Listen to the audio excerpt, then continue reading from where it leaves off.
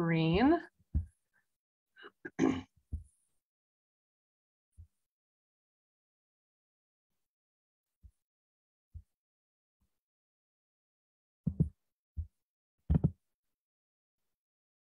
So this evening, I am joined tonight. So my name is Dr. Colleen Urlik. I am the president for the Colorado Association for the Gifted and Talented. And I am also the principal of Hulstrom K-8, which is the Adams 12 5-star school district magnet school for gifted and advanced learners. And so I'm joined here tonight talking about acceleration with Dr. McKinney, who's going to also be introducing herself. Everyone, I'm Dr. Rebecca McKinney. I am currently the director of the Office of Gifted Education with the Colorado Department of Education. Prior to that, I was the director of gifted education in Denver Public Schools for 5 years, and I spent 10 years there in their gifted department. Parent of 2 gifted kiddos, and super excited to be here with you this evening. Excellent, thank you. So I think Dr. McKinney and I, we kind of live and breathe giftedness on all sides, because I am also the mother of 2 gifted children. And between us, our 4 kids, we have, you know, the high achieving gifted, the twice exceptional gifted. And so we come at this not just as educators and experts in the field, but also as just parents. And so this slide deck, you know, when we were talking about what would be our conversation with CAGT, we wanted to kind of talk about acceleration, but in a different way than it's been talked about in other conversations with CAGT. And so this is a little bit of like an overview and things that you might consider when, you know, promoting acceleration as an intervention for gifted learners in your district. So we do have a QR code there. You can go ahead and use that QR code, and then you can access this slide deck. And then later we also have that same QR code. So if you don't catch it this time, don't worry. So we just wanted to begin the conversation with grounding in a quote. And so our quote is from Dr. James Borland from the Teachers College at Columbia University. The quote is, "Acceleration is one of the most curious phenomena in the field of education. I can think of no other issue in which there is such a gulf between what research has revealed and what practitioners believe."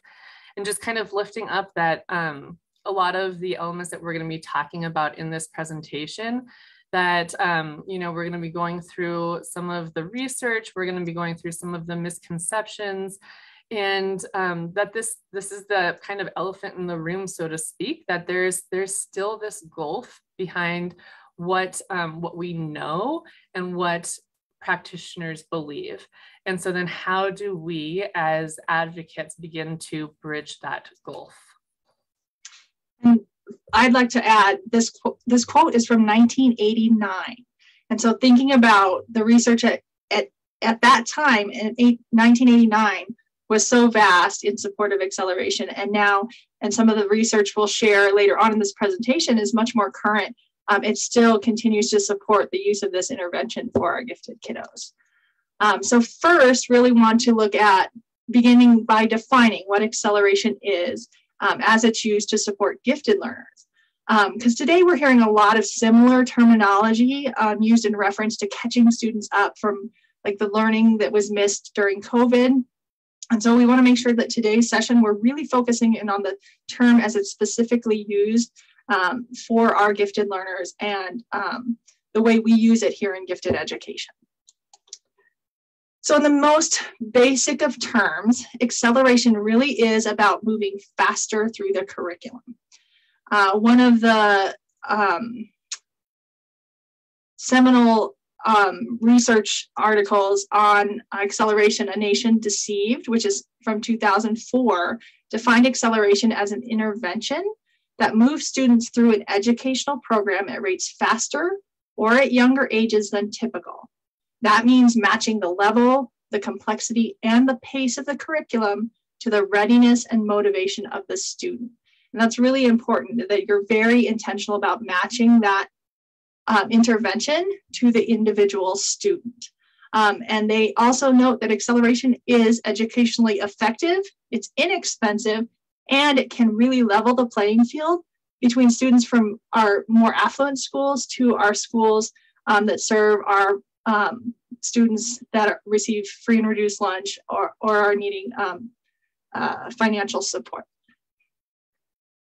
The National Association for Gifted Children also has a position paper, which we have linked later on, and I'll show you when we get there, that talks about academic acceleration, and it adds important nuances to this general definition, but really highlighting that educational acceleration is one of the cornerstones of exemplary gifted education practices, with more research supporting this intervention than any other literature on gifted individuals.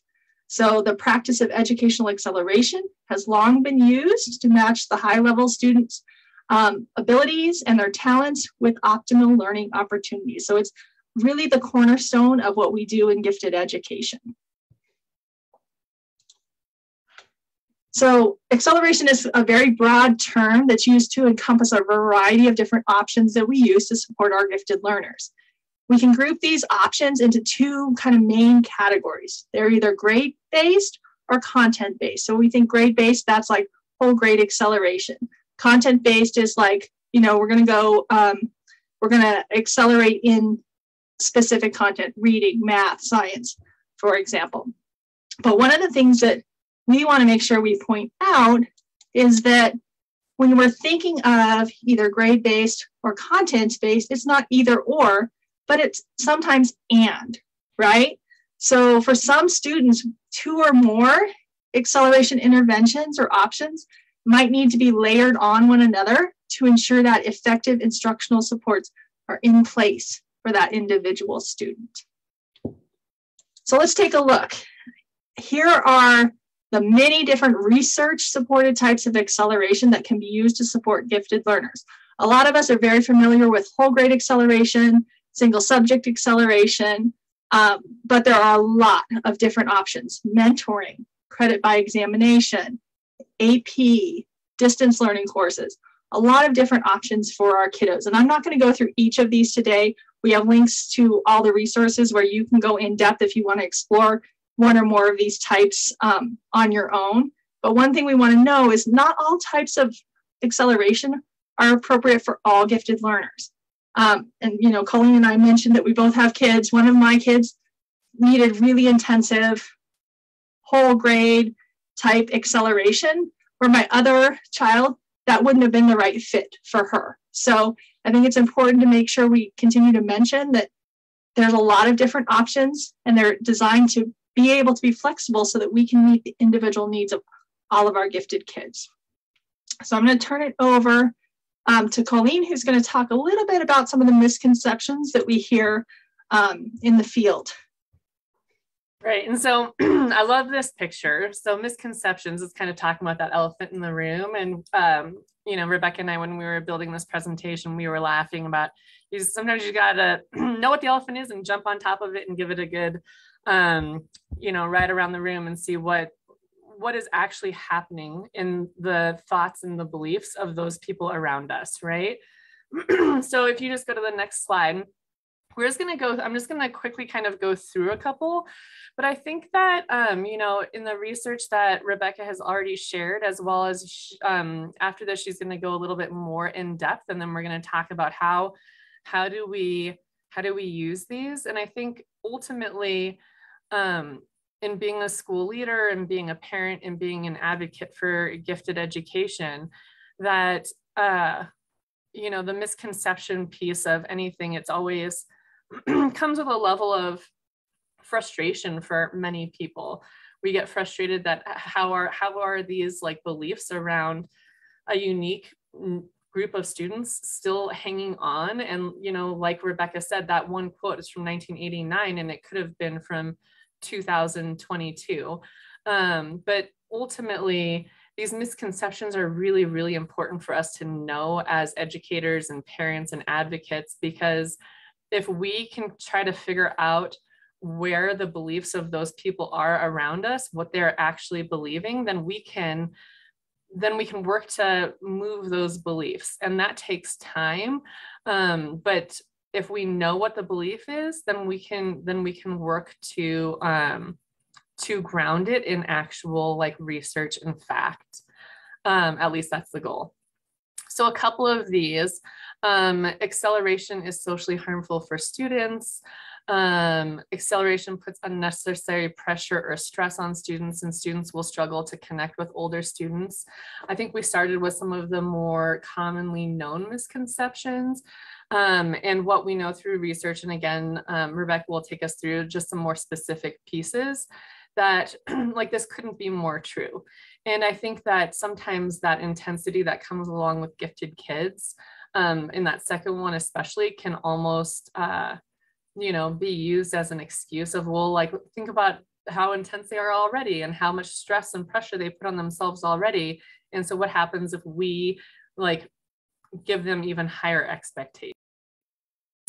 And so I think part of that is also though, but what happens if we don't, right? And then also I think that any educator is going to say, we're not just like throwing them in the deep end and saying, I hope you learn how to swim, right? And so the supports that are in place absolutely need to be there as well.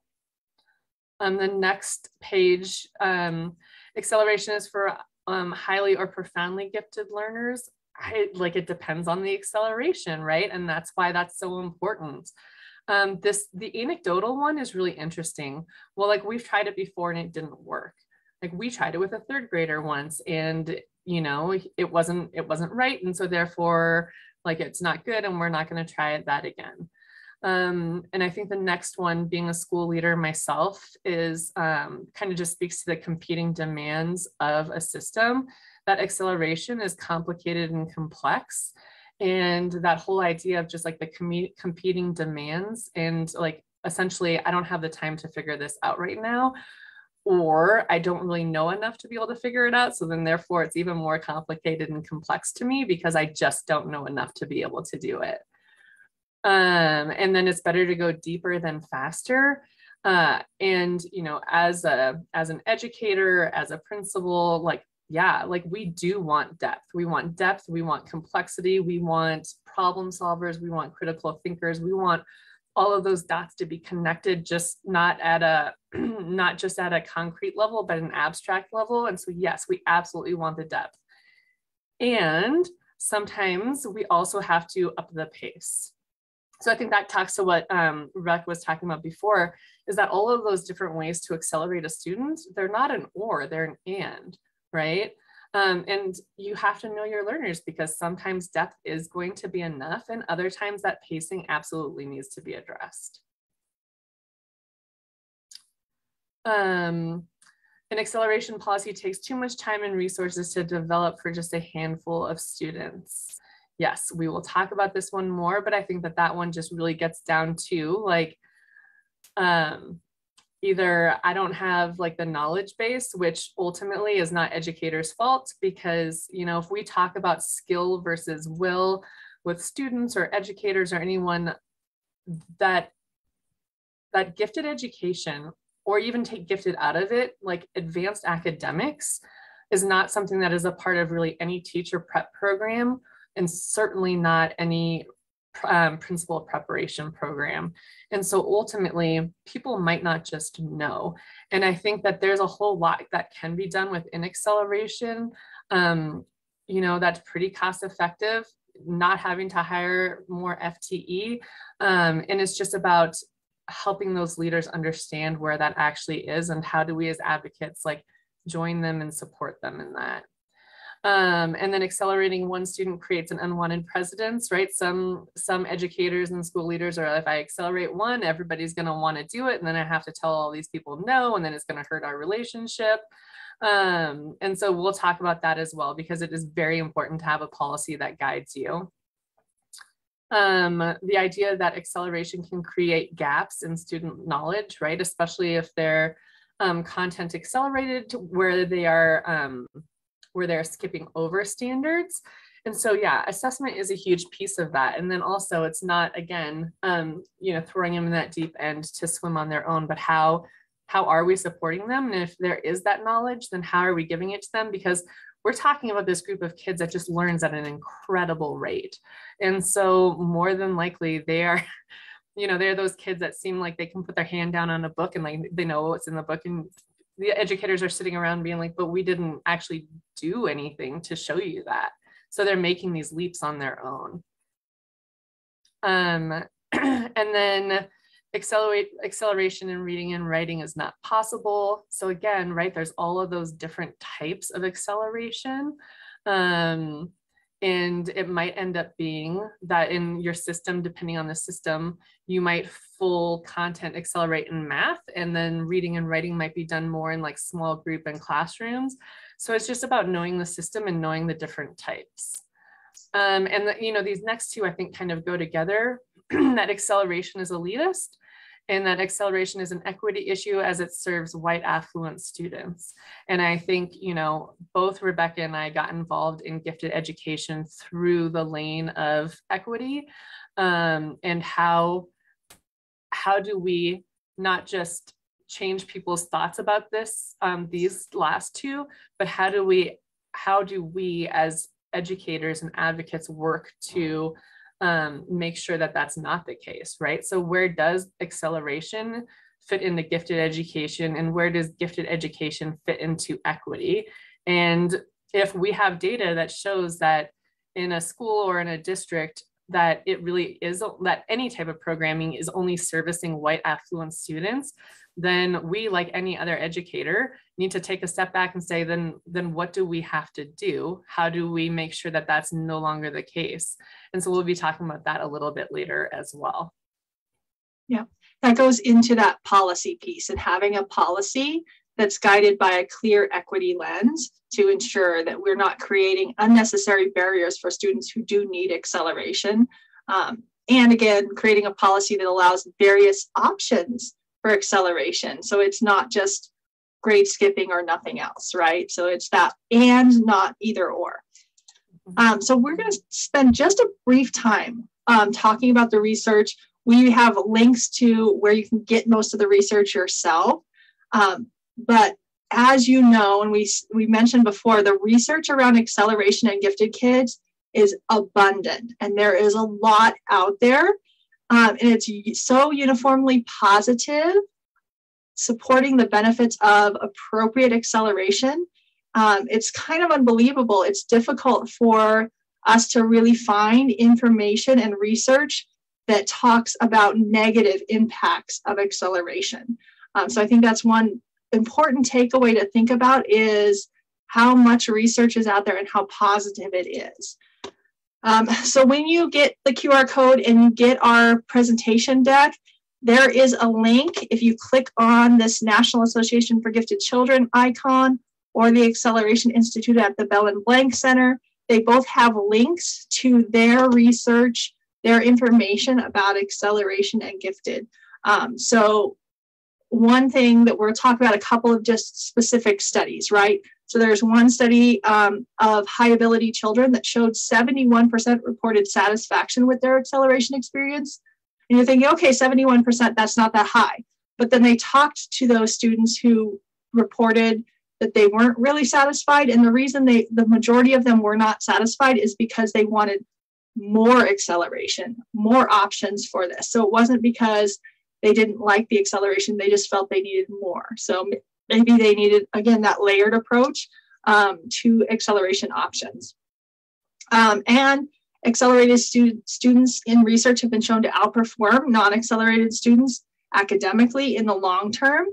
And I will share a study here in just a minute, but mathematics students who skipped a grade were even more likely to obtain graduate degrees, publish, or receive patents in science and technology areas than their non-accelerated mathematics students. And Colleen talked about the concern, one of the first misconceptions about the impacts of social emotional well-being and potential negative effects of acceleration. And that's really an argument we hear a lot, that it might be harmful to the student's self-esteem, that they won't fit in. But research tells a very different story. Research on acceleration has demonstrated multiple academic benefits to students and suggests that acceleration doesn't harm students. There's no evidence of negative impact on social and emotional development either from the research that's out there in the field. Specifically students who participate in early entrance, or as we call it here in Colorado, early access to elementary, were on average 6 months ahead of in achievement when compared to same age peers at the same time of year. They actually showed improvement in socialization and self-esteem compared to advanced students who were not accelerated. So as we think about those early access kiddos and the benefits to them, potentially of acceleration. And then finally, researchers noted that students who participated in whole grade acceleration didn't differ from their peers in the ability to interact or form friendships with other students. Again, that social emotional piece that we're so concerned about, that we hear people are so concerned about sometimes, really the research doesn't support any of that concern. And as we think about our gifted kids. So again, when you get our deck, you can click on these 2 icons and it will take you directly to the link for that research and some more information on that. So you guys can dig in deeper. And here's just a recent study. This was a longitudinal study published in the Journal for Educational Psychology from Vanderbilt's study of mathematically precocious youth, whose findings were released just here in 2020, found that there were no negative effects in the long-term well-being of gifted youth from academic acceleration, such as grade skipping, graduating early, or a combination of the educational advanced placement methods. So any combination of acceleration. So again, there's a link to that, the entire study here, so you guys can dig in more if you want to read a more recent study. Again, like we mentioned, our first quote was from 1989, right? So we've got decades worth of research that supports this work as the cornerstone for gifted education. So both the National Association for Gifted Children and our own Colorado Association for Gifted and Talented both have position papers on the subject of acceleration.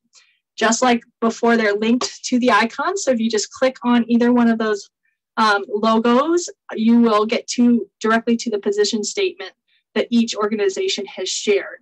I'll share just a few statements from each that we wanted to make sure we highlighted. So the National Association for Gifted Children states that acceleration options should be available at each stage of development in a child's educational program, from early entrance to primary school, up through early college entry, in order to even out the curriculum challenge for our gifted kiddos.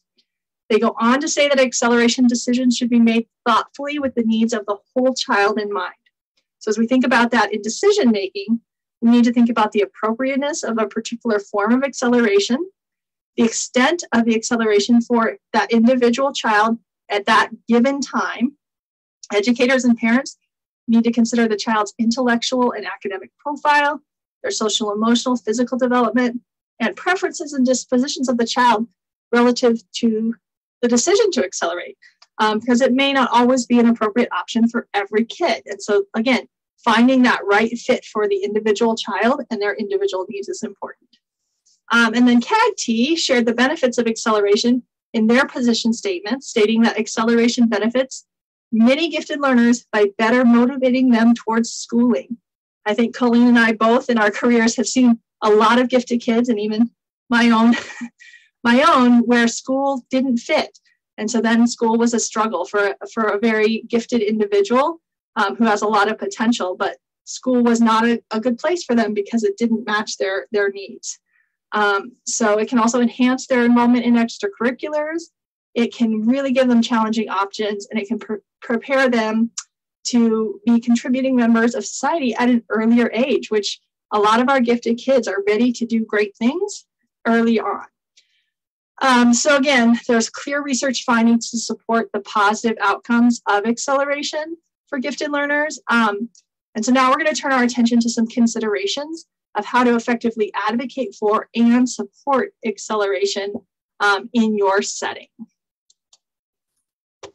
Thank you. Okay, so let's go through some just general considerations now that we know some of the common misconceptions and some of that research that is out there.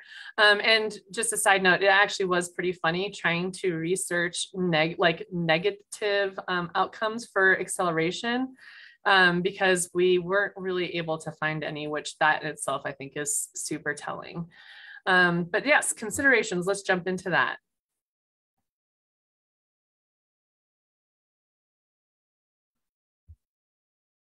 Okay, so just a couple of considerations, pieces of advice, where it might fit in. I think ultimately first beginning with asking questions of others to understand their thinking, and then the origins of that thinking. And so kind of like what we were talking about with the misconceptions, if somebody doesn't understand acceleration, or is kind of pushing back on the idea of acceleration, it's good to know those misconceptions and to have some of those kind of guide the questions that we ask, so that then we can understand which misconception or multiple misconceptions they're holding about acceleration, because that then can essentially inform our advocacy, right? And then within that, obviously for yourself, understand the research and your specific state and district policies. And it could be that when you start to dig into it, your state doesn't have any policies, or your district might not have any policies, because I think that's just like an important piece with gifted education in general, is that it's not federally mandated to the point that, you know, there's one definition. And I think ultimately what ends up happening with that is like your state could have a very different even definition of what gifted is than, you know, where Rebecca and I are in Colorado.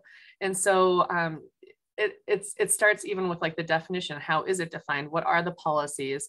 Do you have a policy for early access, or are there other things on the books that might make that very, very difficult? And so then you can kind of also look through all these different ways that you can accelerate and start to say where might be a starting point if you don't really have anything going yet in your state or your district.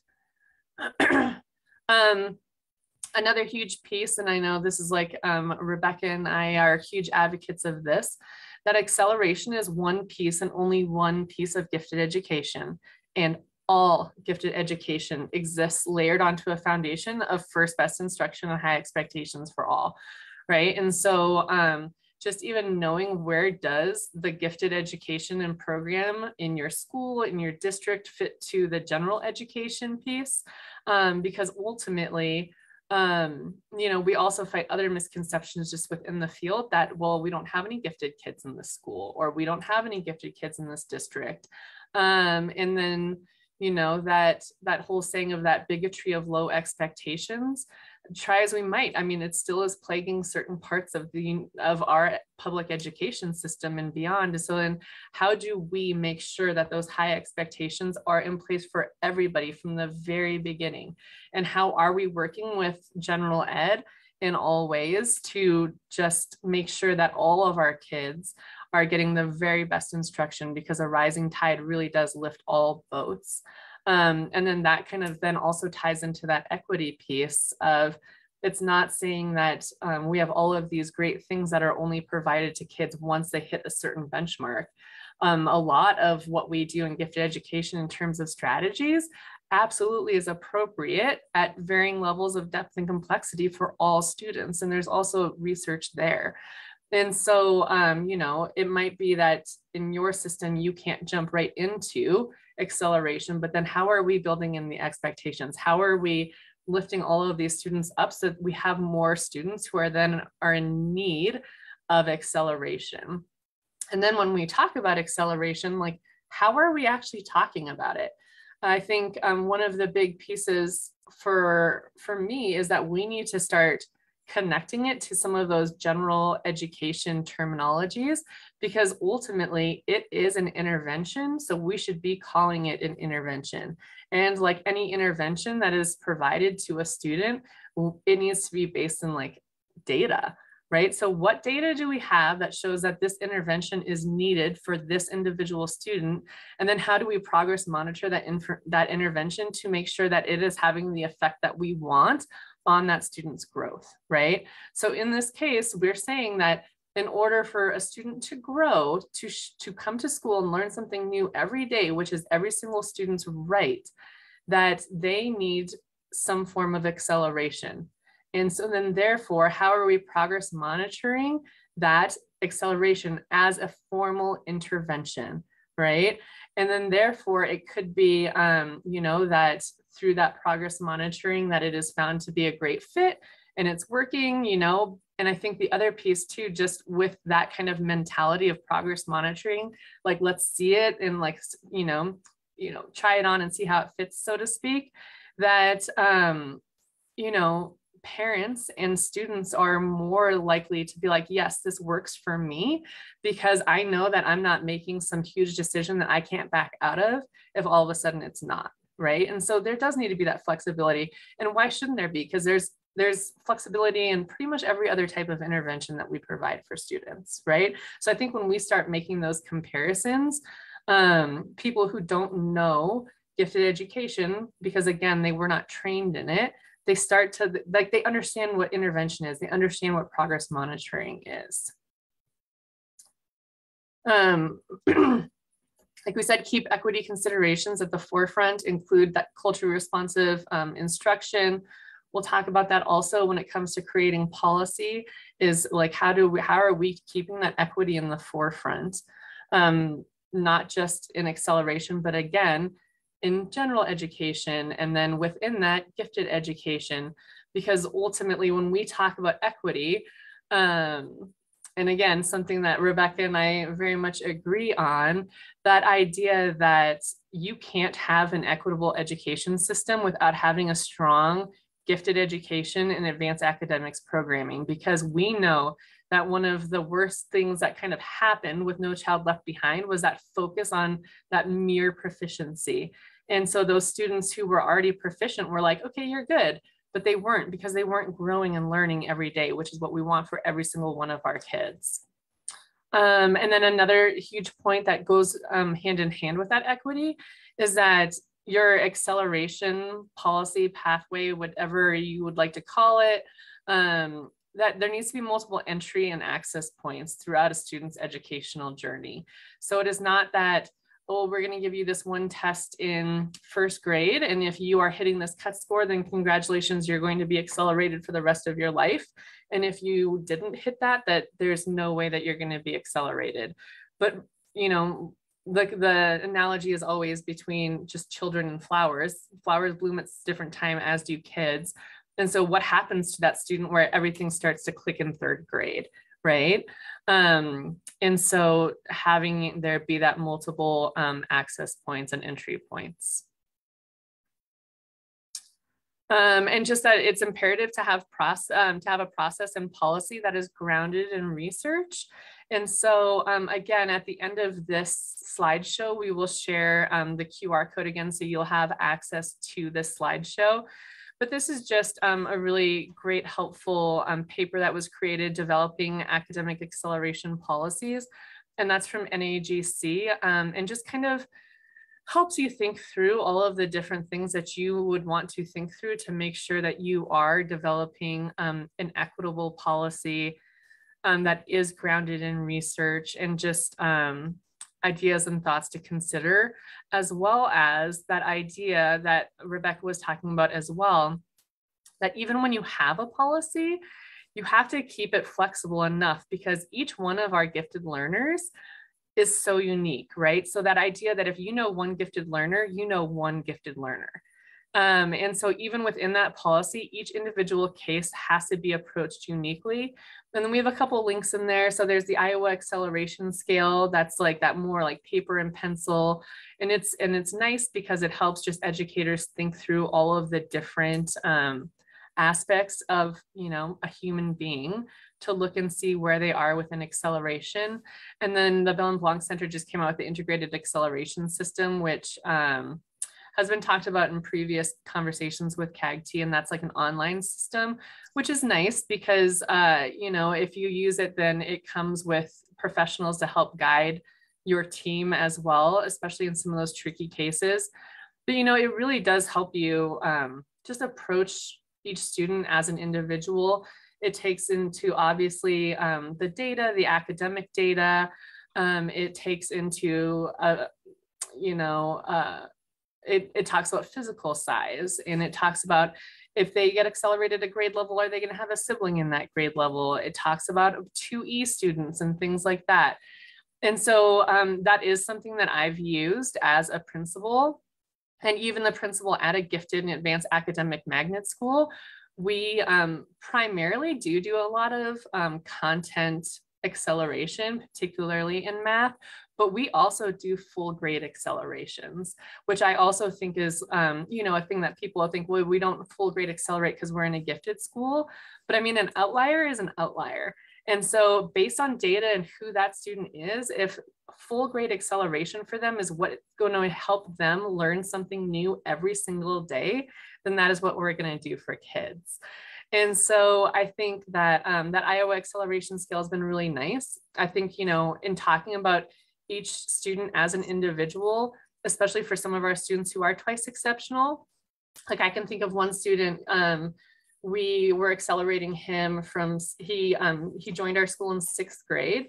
And at the end of 6th grade, we, you know, pulled a team together and went through the acceleration process with him. And it was interesting because it was his mother who said, well, like, I'm a little concerned about some of the social emotional effects because he struggled. He was twice exceptional, highly gifted in math and science, and also autistic. And he struggled socially, right? And so she was like, I don't know what this is. What are the impacts of this going to be? And the question really became, if we don't accelerate him, is it going to help his social emotional needs? And if we do accelerate him, is it going to hurt his social emotional needs?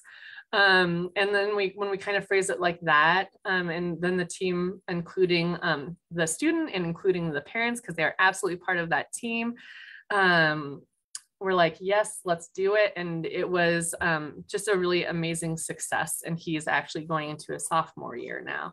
And so I think that, you know, it just helps you think through some of those things as well, especially with some of those students who are twice exceptional, because that's not meant to be a limiting factor. That's just a piece of who they are. So as we wrap up today, I know we kind of went through a lot of stuff very quickly, but we tried to make sure that there were a lot of links in our presentation so you can get to access to this information and dig deeper as you would like to. But we're going to kind of close with another quote.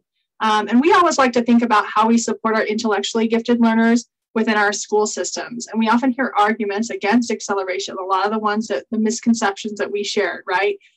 Yet we see acceleration happening in our school system without any pushback or fear that often arises when we talk about acceleration for gifted kids in that academic setting. I think specifically think of athletics, right? We have that freshman who's on that varsity basketball team. And why are they on that team? Because they have the skills and the abilities to play at that level. And so now think about that gifted reader who's denied that opportunity to have access to higher level reading class because of their age. You know, they're a 5th grader or they're a 5-year-old, so they can't possibly be reading and understanding Harry Potter, right? And I think back to Kill a Mockingbird, when the teacher, Miss Caroline, tells Scout to tell her father to stop teaching her how to read because Scout was just so far above and beyond what the teacher was prepared to support her with. And so often this is how our systems react to gifted learners, right? Instead of allowing them to learn and grow every day, which is what we want for our students, we're kind of stifling them. So the importance of thinking through and having a solid acceleration policy and practices that help support our individual gifted learners is very important. So we should strive to stretch our gifted learners, and acceleration is a great research way to do that. So thank you for joining us this evening, Colleen. I don't know if we have questions that we should answer or could answer, but here's our QR code to get access to our slide deck again and our contact information. We do have another slide that just has a lot of research linked to it. We won't show it here, but we have it available for you guys when you access our presentation. Yeah, and we do have just one question right now from Alana McKinney. Maybe it's your long lost cousin. Does the state of Colorado have a position on acceleration? So we have Colorado is a local control state. So typically we have each individual district, or what we like to call them as administrative units. They set their own acceleration policies. So individual districts would have their own policy on how they approach acceleration, if that makes sense. Yeah, but I think what it is important to note is that we are, the state of Colorado is pretty highly regarded for the policies that are in place at the state level for gifted education. So we do have gifted education mandated at the state level, which, you know, as you go through and become more familiar with just different states throughout the United States, that's actually not the case for every single state. And so, but then what's left up to that local control is, you know, the like how to some of the programming, which would then include acceleration, which is why it's so important in the state of Colorado to know what, like, what are your policies? And or if they don't have policies, then reaching out to those districts that are similar to yours and or in the same area to kind of see how they approach that as well, because there's some, you can learn quite a bit from. Yep. And one thing I didn't mention, Colleen, was we do have early access to kinder and first grade as part of our state gifted rules, but that is an optional part of state rules. So again, administrative units, districts get to decide whether or not they're going to offer early access. And that is kind of codified within our rules. It's a very, very well-defined subset of kids that's targeting that based on state rules. But again, districts can have different policies and things like that if they want to do early entrance, for example, and not early access. So there's a lot of different flexibility being here in Colorado. That local control allows us the opportunity for districts and administrative units to really meet the needs of the individual kids that they serve.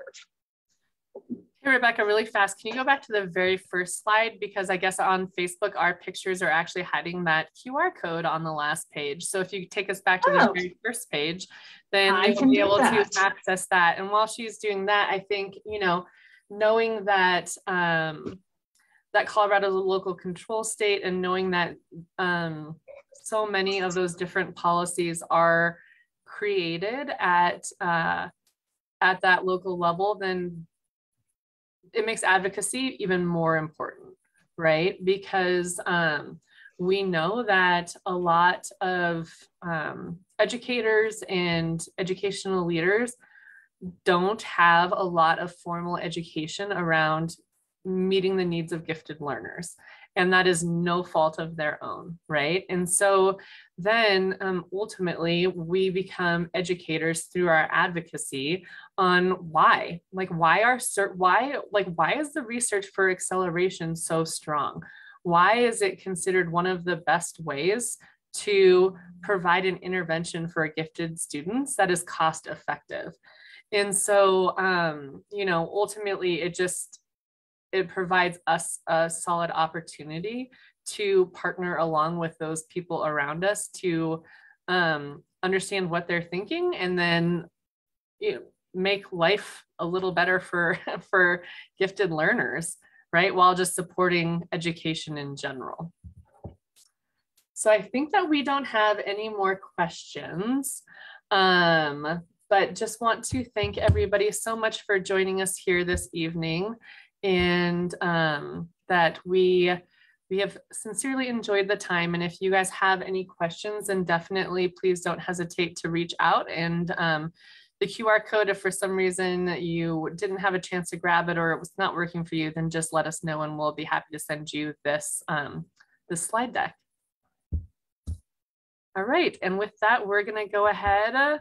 Rebecca, if you could stop sharing your screen fast. And thank you guys so much for joining us. Have a wonderful evening. Take care. Bye.